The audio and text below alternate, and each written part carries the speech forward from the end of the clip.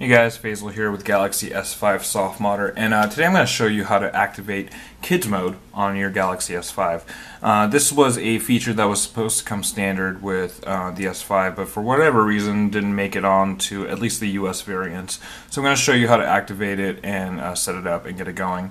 Now I've got all the files that you need in the full tutorial, so go ahead and download them and transfer them to your S5, or just download them directly.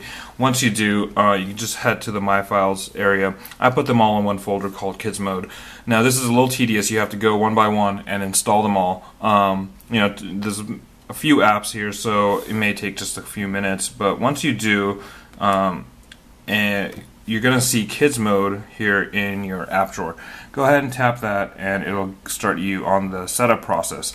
Now what this mode basically is it's a dumbed down version of TouchWiz that runs on top of your standard launcher, and it's got a little bit more visual, some more visual cues, some stuff that your kids are going to find probably just more fun. So go ahead and you can slide through the initial menu. It just kind of tells you a little bit about it, and then when you're ready to go, hit set pin and set your 4-digit pin, and then confirm it.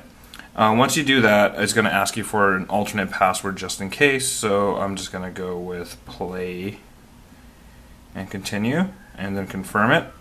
Now this thing's pretty much a cinch to set up. You can set up your kid's profile, so I'm just gonna go with kids because I don't have a kid, so that's a good enough name for me, and I'll just choose a 4-year-old. So set up the information there and hit next. It's got another disclaimer here about the apps, as basically saying that if you find anything offensive in the apps, go ahead and let Samsung know so they can get that taken care of. Now it's going to show you the apps that you have on your device and allow you to pick ones that you want your kids to have access to. So I recently did a reset. I don't have a lot of apps here, but let's just give them a couple of Angry Birds, maybe some Netflix, and they don't need Spotify or Twitter or Snapchat. So that's pretty much it. We'll do that. Profile's created and you're set to go. Now you're going to see kind of a drastically different home screen. Oh look, happened to be my birthday because that's the day that I entered. You just hit that X and it goes away. Very simple layout. Now these are 5 of the standard apps that you have here. Camera, music player, kind of like a sketching app, a movie app, and a like a gallery type app. If you hit these boxes, these are the apps that you allowed in Kids Mode, and they have a cool little animation. That's fun for your kids. At least I assume it might be. So they have access to them. Again, very minimal here. You don't even have the status bar, though a swipe down does pull that, so you can have access to that. Now there's only 2 screens. You pull one over here and you've got this little guy. He's animated. You've got a clock that does a few things when you tap it. This guy, when you tap, kind of has some animations, does a few things, and when you tap that little bubble, what you could do is customize him. So let's say I want to give him a hat and maybe a nice shirt or some shoes. How about some shoes? And let's give him a shirt. How about a tutu? There we go. He's all ready to go, and you just hit the X and that guy sits on the home screen.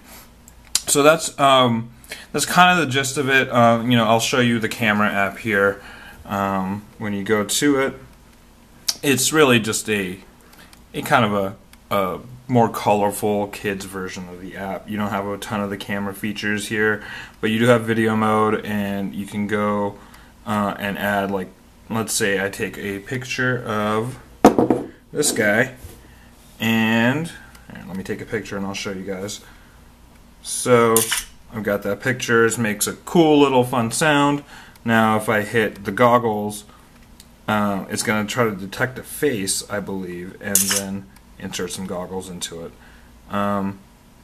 You can check out the gallery. This is a kids version of the gallery.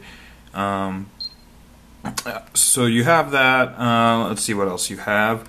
This app here lets you take and draw and sing. So you have a sound recorder where your kids can record sounds and funny things can happen. You have a sketch app that'll let you sketch things. I don't need to get into that for you guys. You guys can see what it does here. And so really it's just a kind of a kids geared launcher, you can say.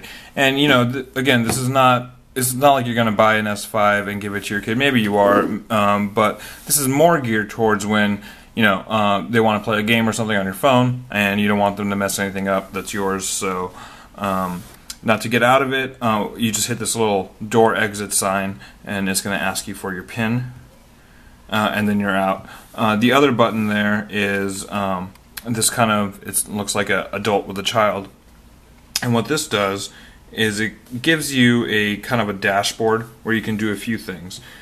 You can see the activity, so kind of what they've used, how long they've been there, last 7 days and 30 days here, and you can set a daily playtime limit. You just flip it on, you set the timer. Here you can control the applications that they have access to, so if you want to add more, just hit the plus sign. You can also reorder them. You have media, so you can allow, if you have videos or music on your device, you can allow which are accessible to the kids. This general area, just a few settings here. You can change your PIN, you can reset the whole thing, check for updates, block the back key, which is interesting. I don't really see a use for it, but maybe there is. And then there's also a parallax effect, 3D tilting effect. The reason they give that an option is that can be a little disorienting for some people. And then finally you have the kids store, where you can get other apps and things. A lot of them are $1 or a couple bucks. There are some free ones here as well, so go ahead and check those out. But basically, it's a slimmed down version, and it's something that wasn't available on the standard build when you pulled the device out of the box. Now, to go back, if you hit home, it does go back to kids mode, so you have to hit this exit button and enter your PIN. So it's a good protected layer to keep your personal things separate from what your kids can access. And pretty much a cinch to install. You don't need root or anything. You just have to grab the files from the tutorial, install them, and you are set to go. So that's pretty much it, guys. Make sure you like, comment, and subscribe to this channel. And let me know what you think about this mode. I don't understand why Samsung didn't include it, but again, it may have been just the carriers doing. Anyways, have a good one, guys. Thanks.